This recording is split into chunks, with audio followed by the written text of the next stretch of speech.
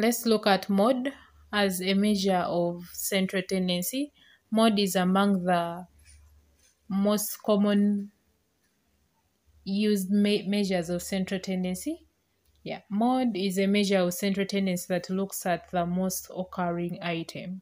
It looks at the item that occurs many times compared to other items. Unlike mean, mode is not affected by extreme figures or extreme values. Values that are extremely big, they do not affect mode. So mode it looks at that item that has appeared more than once or that has appeared many times compared to other items. Let's look at the advantages of mode. First is that it is easy to calculate and understand. Secondly, it can be located merely by inspection in some cases because you just look through the figures and know which one has appeared many times than the others. Then it is not affected by extreme values.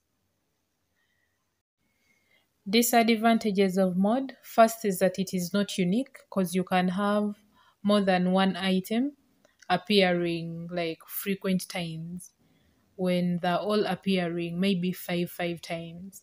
So it is not unique. You can have more than one mode. Then it is not based on all observations of the distribution since you only look out of that item that has appeared many times. Another disadvantage is that it is not suitable for further mathematical treatment. Like mode, we only just get it and that is it. Like it is not used in any other formula or words. We do not use it. It's not like mean.